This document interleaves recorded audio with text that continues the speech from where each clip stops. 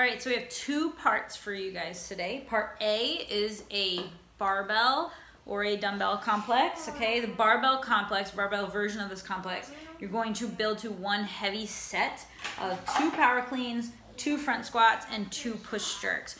Remember, that means that we're doing it like touch and go, so we're not dropping the barbell in between reps or anything like that. You're hanging on to the bar for all 6 reps, okay? So it'll take about 10 or 15 minutes to do that. Make sure you get some good sets in at a light weight, and then gradually build to a weight that feels quite heavy.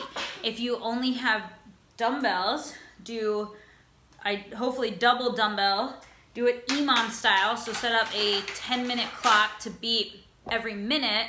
Do 1 complex of 2 double dumbbell power cleans, 2 double dumbbell front squats, 2 double dumbbell push jerks. Same weight, choose something that's moderate.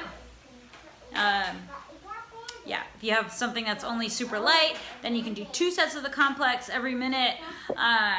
If you only have a single dumbbell, you could also do 2 sets of the complex each minute. So do it all on your right side, 2, 2, and 2, then switch right over, do it on your left side, 2, 2, and 2. Again, 10-minute EMOM, okay? Then for the Metcon, you have 4 time. If you're doing this with a barbell, the weight is going to be very light at 95 and 65 pounds for reps of 30, 20, 10, power cleans, front squats, and push jerks. Something that we could do big sets of unbroken, okay?